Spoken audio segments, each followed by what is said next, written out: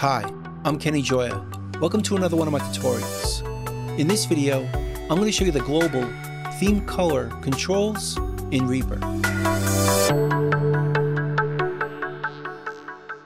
Now, if you want to change the theme color in Reaper, we could do that if we go to the Actions menu and choose Show Action List.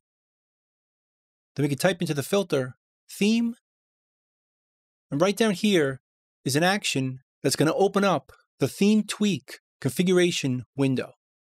Double click it, and that opens up this dialog, where we could tweak the colors of all these variables one by one.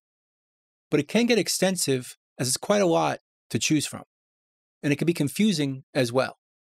So if you just want to change some broad strokes in how Reaper's theme looks, we could do that as well. So let's close this, and instead go to the Options menu and go down here to Themes and choose Theme Adjuster Color Controls. And that opens the Theme Adjuster for the Reaper 6 theme. And if we scroll through the pages, we'll get to this page where we could adjust the global settings, or in this case, the theme color controls. And like I said, this is really meant for broad adjustments of our colors. Like right over here, we could change the gamma, which adjusts between darker and brighter midtones. So if we bring it up slowly, it changes the look of the theme like this.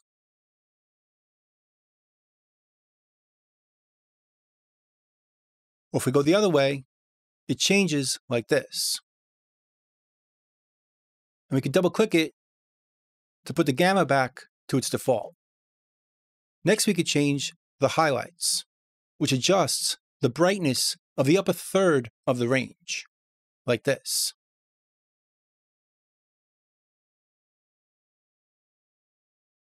And if we go the other way, it looks like this. And again, we could double click it to put it back to the default. Then we have the midtones, which adjust the brightness of tones around the middle of the range, like this. And this way. Then we have the shadows, which adjust the brightness of tones at the lower end of the range, like this.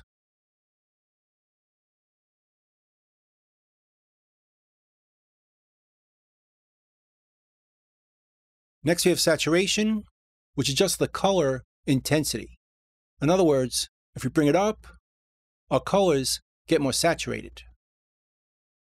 Or if we bring it down, they get less saturated. And if we bring it all the way down, it's black and white.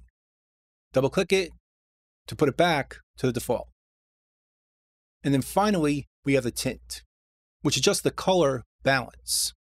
Bring it up, it looks like this. And bring it down, it looks like this. And again, we can double click it to put it back to the default. Now right over here, this button, the sides of the project custom colors are also affected by these changes. Let's readjust the sliders and click this so they're not affected or they are. And then finally down here, we could reset all the color controls for all the sliders at once. So they're all back to the default. Now using the theme adjuster only works with the Reaper 6 default theme. But we could still do this with any theme we use. For example, let's close this. Let's switch our theme to the default 5 theme, which looks like this. And now if we go to that same menu, Themes, Theme Adjuster, Color Controls, it opens up this dialog instead. But it still has the same controls. Our gamma, the shadows, the midtones, highlights, saturation, and tint. And we can reset it all from here. So it's still going to work on any theme we choose. In fact, if we switch it back to the Reaper 6 default,